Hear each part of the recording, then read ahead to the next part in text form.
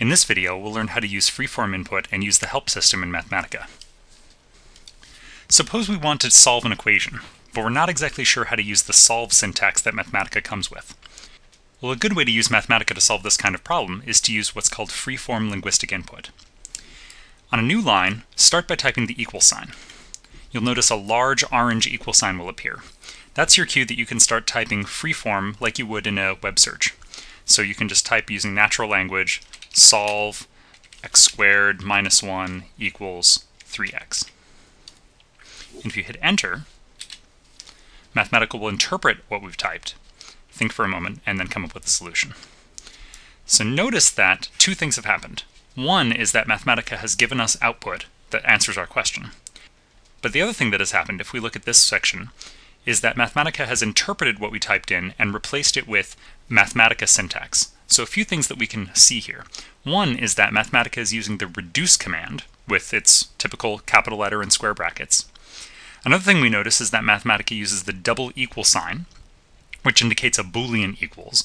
In other words, we're not trying to make something equal something else. We're trying to ask Mathematica to figure out when something equals something else. Something else that we can do is if we hover over this Mathematica input to the point where it turns orange, if we click on that, then Mathematica will replace our freeform input with the official Mathematica syntax. We can do the same thing with finding plots. I could say plot the function y equals x squared. Again, Mathematica will think about that and give us a plot. And again, we're learning something about the plot command here. Again, we know that the command we want to use is called plot with a capital P. We type in the function that needs to be plotted, and then afterwards we type in a range of x values in curly brackets, and we say x, comma, minus 1.2, comma, 1.2. That says that x goes from minus 1.2 to 1.2. And if that's not exactly the picture that we want, we can change it. If we click on that to replace what we typed with the Mathematica input, if we decide that we want a graph that goes not from minus 1.2 to 1.2, it shouldn't take us too long to figure out that if we want a graph that goes from, say, minus 5 to positive 5, that we can make that change very easily. Another way to get help with Mathematica is to go to the website Wolfram Alpha. If we go to wolframalpha.com, we see the same kind of window that we would see at a typical web search. But if we type in the same kind of command that we were typing into Mathematica, for example, plot y equals x squared, and hit enter, again we will see a few things happen. So we will see Mathematica's interpretation of what we typed, and then we'll see the result. Something else that we can do here is if we hover over this result, if we go down here where you see the capital A, if you click on that A, what will pop up is Mathematica plaintext input. So again, what we see here is the Mathematica command, which we can copy. And then if we go over into our Mathematica window and we say paste, then again we can hit enter and get the result. So either by using freeform linguistic input or by using Wolfram Alpha, we can learn how to get results even if we don't know the exact syntax for a command.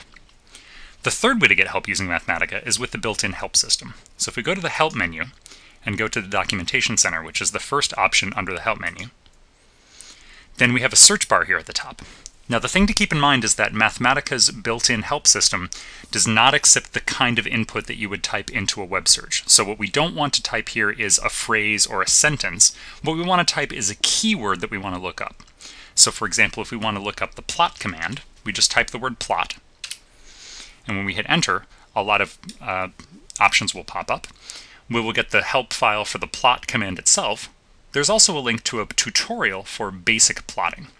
So if we click on plot, what we'll see, I'll increase the zoom here so you can see it a little bit better. What we'll see is a lot of information about the plot command, but more importantly, we see examples. So for example, this example tells us how to plot the sine function from 0 to 6 pi. And the nice thing about the Mathematica built-in help system is that these input lines are actually editable. So if you wanted to play around with this and say, oh, what would it look like if I went from 0 to 8 pi instead of 6 pi, you can actually type in the help window and hit enter just like you would in a regular Mathematica file. And it will update the help file to show you what that modification would do. So that's a good way to look through the help files and find something that does something close to what you want, and then you can go and type in it and modify it to make it be exactly what you want. Notice that you're not permanently changing the help files. If I go back and go into the plot help again, that first example is still from 0 to 6 pi. So you're not making any permanent changes to the help system. So I hope this gives you a good idea of how to get help and how to learn how to use new features of Mathematica that you haven't explored yet.